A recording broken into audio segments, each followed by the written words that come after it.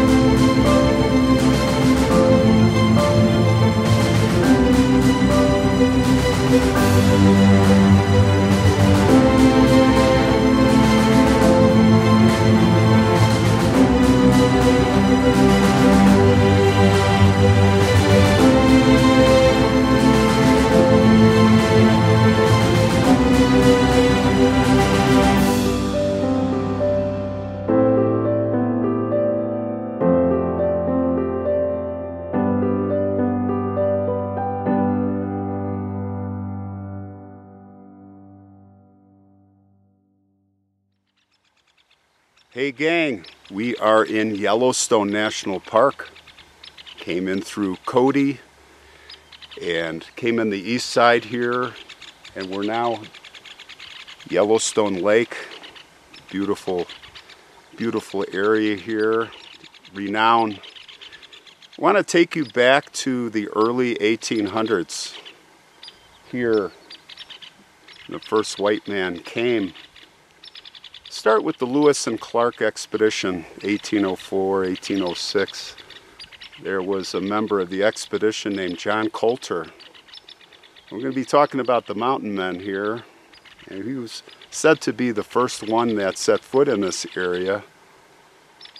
He had quite an interesting story. Among other things, after the Lewis and Clark, maybe 3 years later, he was with one of his compatriots, John Potts. Up in Montana, they were captured by the Blackfeet. Quite a story of him. They had killed Potts, and they looked at him and they said, "Can you run?" And he said, "No, I can't run." Little did they know he could. He really could run. He's like a marathon runner. So he knew what was in store. He said, "Take your clothes off." They stripped him naked, and they said, "Run. We're gonna," it was almost like apocalypto, "we're gonna hunt you." And they went after him, and he ran like the wind.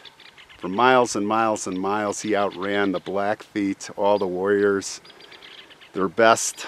His nose was bleeding, his feet were bleeding, that he made it out alive. Those mountain men had amazing stories. He was probably one of the first. You had, gosh, the companies that came in here, the first, of course, we go all the way back to John Jacob Astor, the American Fur Company, and in this area, the Rocky Mountain Fur Company, William Henry Ashley. Ashley's 100, these famous 100 men, the mountain men. Jedediah Smith, who had his face torn off, practically his ear, the grizzly bear. We had the Sublette brothers. We had Jim Bridger, brings up Hugh Glass. The movie The Revenant, the fictional story, well, a big part of it was fictional. Also attacked by the grizzly bear, which we need to keep an eye out here. We are amongst the grizzly bears. And there's one man going back, his name, they always fascinated me, Mike Fink. Mike Fink was the king of the keel boats. They bring the keel boats from St. Louis, these companies with all their trade goods and their traps. They'd come up the Missouri, and you don't just come up the Missouri by just drifting. They'd have to use the poles and push their way all the way up. And there would be logs like this and snags and things. Can you imagine trying to go hundreds, thousands of miles to this area, the Green River Delta, and then set foot here and trap and trade and get the furs and just the hard life? Well, Mike Fink was the brawler. He was the bully. He wanted to fight everybody. And he signed on, it is said. He was probably in his older years. He wore a red feather in his hat that said, basically it was a signal that said, come on, I'm the tough guy.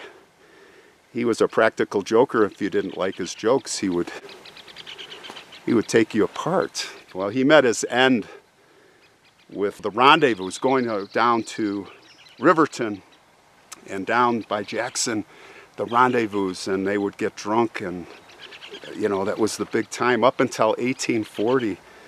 And he met his end. They would shoot beer or whiskey, stand not too far away and shoot the glass right off the head. Well, Carpenter, his longtime friend, he did it, but he aimed too low.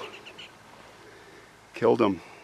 So Talbot, his friend, Carpenter's friend, got even, and he got Carpenter's pistol and he killed Mike Fink. So, but all these stories, there's one that always stood out for me.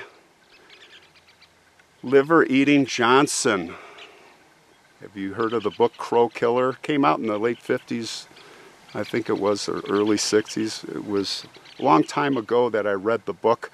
Became fascinated with liver-eating John Johnston. And he was supposedly one of these mountain men who came up on the keel boat, but really not to be.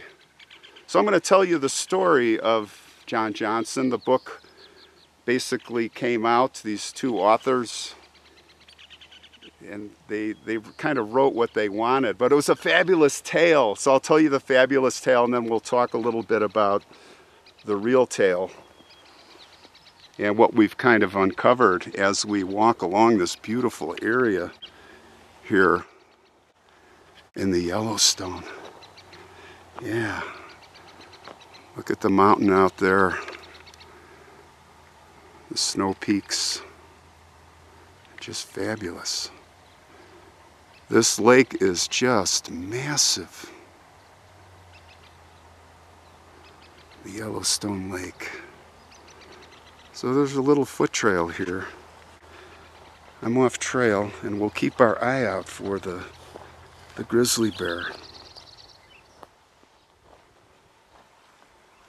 I want you to just imagine the footsteps that I'm walking here. The footsteps we're walking together. These are the trails. Maybe here, probably here, right along Yellowstone Lake. These men, these mountain men have walked. We are walking in their footsteps. So yeah, John Johnston, liver eater. It was such a tale of this man that I couldn't get over. I read the book 3 times. Crow Killer. Well, the story starts that he was friendly with some of the tribes, particularly the Flatheads. And it is said that, as the story would go by authors Thorpe and Bunker, he would end up marrying a sub-chief's daughter. They called her the Swan. And they would ride off together kind of in the sunset into the wilderness here.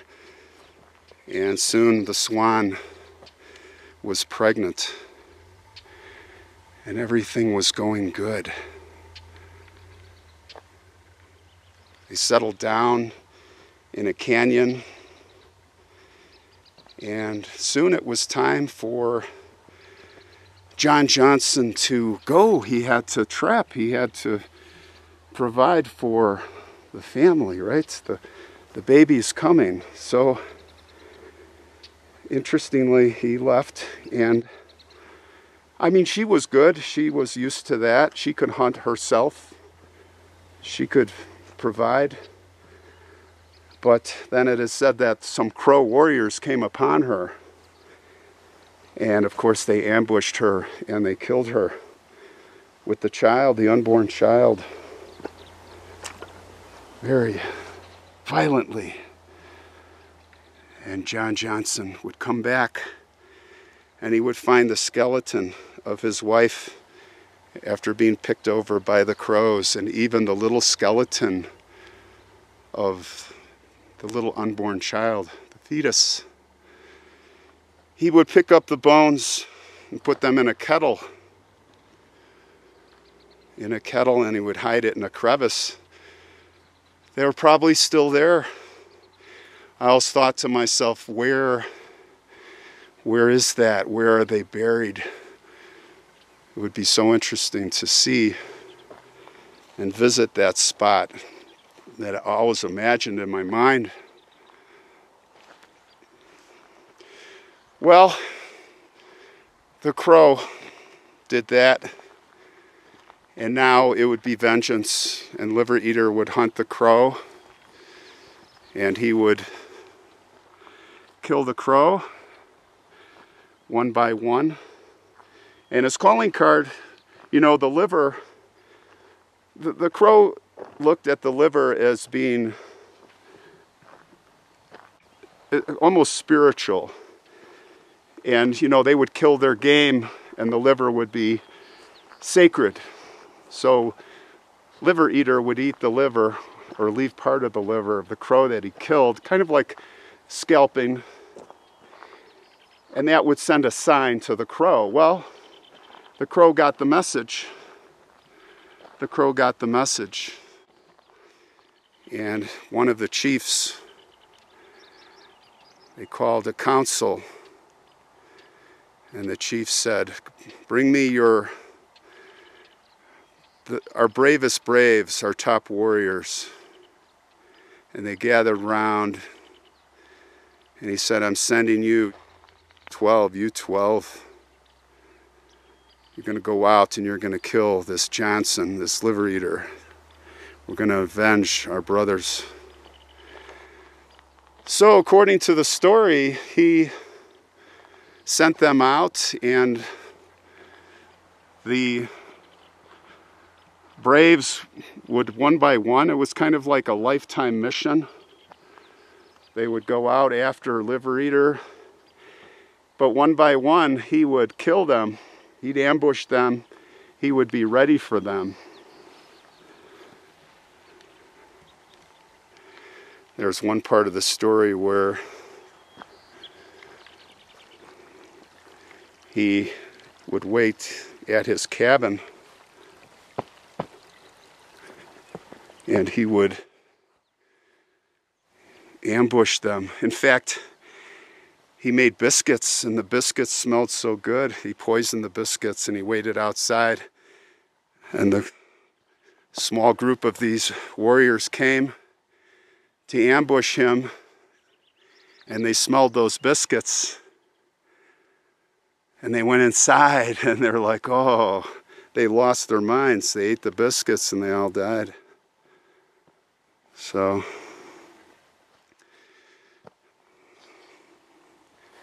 at a certain point, when enough of the killing was done, there was a truce, and the Liver Eater would become friends with the Crow.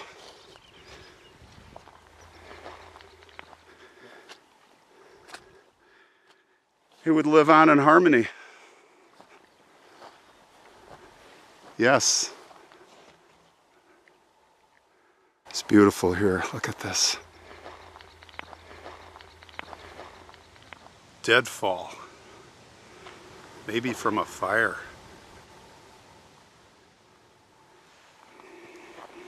Well, interestingly, I come here to Yellowstone. I come to Cody. I want to do some research. I heard some rumors. Maybe this story's not true. So I went to the Buffalo Bill Center of the West. There's 5 museums there. It's unbelievable. People come all over the world to see the history, the animals, the gun collection. So I go down to the McCracken Library, and there I meet a man who I heard about, the authority on liver eater. His name, Nathan Bender, and he's there. And I meet with Nathan in the library. Beautiful library there. And I said, tell me the true story. What's going on?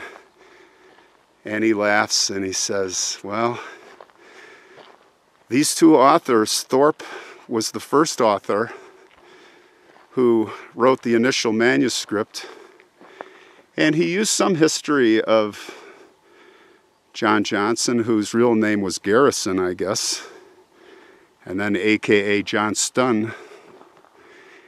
But then I think he died or something. Well, there's other author who never even met the man, named Bunker, got a hold of the manuscript.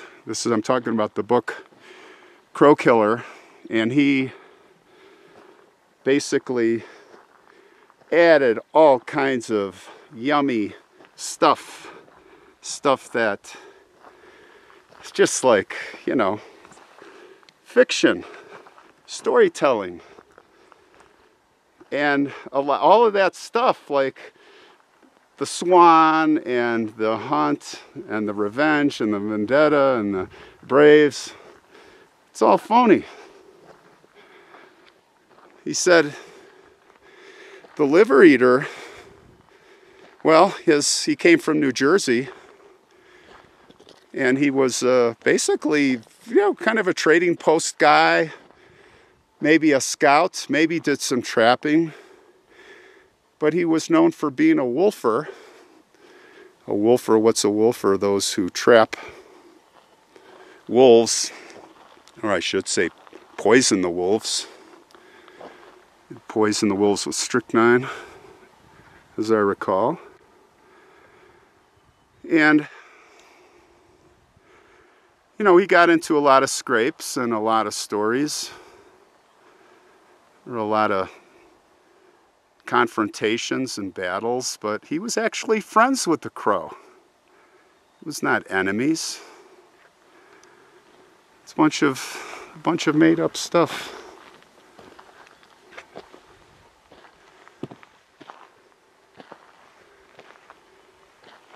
So I asked him, tell me more. Tell me what we do know. Now Nathan is an archivist there at the museum, and in the year 2000 he really started digging into this. The facts were just not lining up with these historical manuscripts he was finding, not lining up with this book at all. At some point, Nathan interviewed the famous Joe Medicine Crow, the last war chief, who was considered an authority. And by the way, I should mention he was a World War II veteran and hero. Joe Medicine Crow led a successful war party. They stole 50 horses owned by the Nazi SS from a German camp. And as he rode off, he sang the Crow honor song. You have to love it. Well, Joe Medicine Crow he's not alive anymore, but he was the keeper of the memories of the tribe. And he said no. But there is a story, say, how did he get his name? Liver eater, there is something to that story. Well, he was working for a trading post that had been attacked numerous times and many killed. And finally, he was there, and they said, well, the next time we're going to be ready. So there were 30-some warriors that came to raid again. They were ready for him. They chased them. They cornered them in a canyon. And in the canyon, with their repeating rifles, they killed them all. And they put them in a pile, the bodies. What do? Well, they had a pile of arms. They cut off the heads. They cut off the legs. They were making like piles for souvenirs. Souvenirs that they would use, they would carry out, bring to the river, and they would sell them to the tourists. Now at the bottom of one of these piles, there was one that was alive still. And this is some probably truthful. You know, there are other stories, but Nathan said there's probably some truth to this one. So he went over, John Johnston, and he took his knife out and stabbed him, killed him, and inadvertently, with the entrails, the liver came out. And John Johnston bent over and he grabbed it in his hand and he looked up and he said, "Anybody want some raw liver?" And they said, he stuck it in his beard and took a bite. Now the big bushy beard, you don't know if he took a bite or not. Nathan said he may not even have taken a bite, but that's what all the people, the other traders, the men that had hunted him down, and whoever else was there as a bystander said. They said that he did that. So it's probably true. But he was a friend of the Crow. I mean, later on, he was with Calamity Jane. He was on one of those Wild West shows like Buffalo Bill. I think it was a competitor of Buffalo Bill. And he was with Calamity Jane doing the show. And who did they use? Crow Indians, his friends.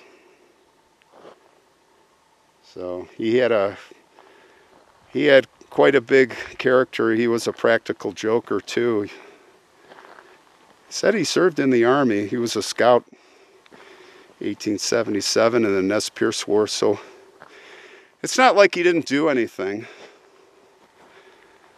But Nathan really put the story to rest. Now, I wanted to show you his grave. And I found his grave. His grave is in Cody. But sad to say that it's kind of a tourist trap. And they wouldn't let me film his grave. So just to start off, he died, I think, in a retirement, old people, you know, he died old age in California, was buried there. And then 1970s, they exhumed him, brought him to Cody, to this place called Trailtown, or Trailstown, I don't even know the name of it. And Robert Redford was a pallbearer, and they buried him there. They gave him kind of a cool statue, but it's like the fake guy, liver eater at the fake place. You know, they have a bunch of log cabins there. It's like a little fake tourist trap, little fake town. And this is the first ever in the history of this channel, they said, no, we want people to pay $12 to come see the grave. We don't want your viewers. We're not going to let you film. No filming. So I think it's kind of sad. I think it's really sad because, you know, legend and all, he is one of the legends. It's an American heritage. So you got to go pay the $12. I think it's sad.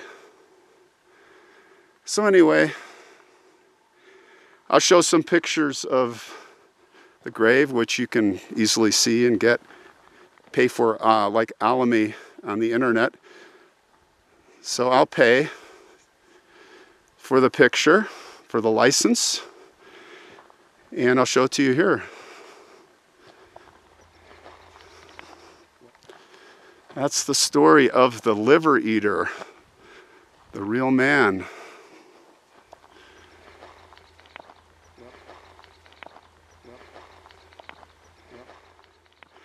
I had my dreams kind of crushed on the liver eater, but it's good to know the real story. And all I can say is he did lead an interesting life, no matter what you say, no matter what's true or untrue. He was here. He wasn't really with the mountain men. I mean, it was a generation of the guys that I was talking about, the rendezvous, the 1825 to 1840. He was a little kid then, so he couldn't have been the keel boats and Ashley's 100. No. So it's fiction, like I say, the Wild West, a lot of this frontier stuff, Wild Bill and Doc Holliday. It's 50% right. You have to make up your own mind what you're going to believe. You try to get as many facts, you piece it together, and it might be 80% right. We'll never know. But that is the mystery of the Western frontier. The imagination. It's just fascinating stuff. It's the stuff of legend and dreams, guys. Legend and dreams. So long from Yellowstone. Beautiful Yellowstone, our national heritage. A jewel. It's just a jewel.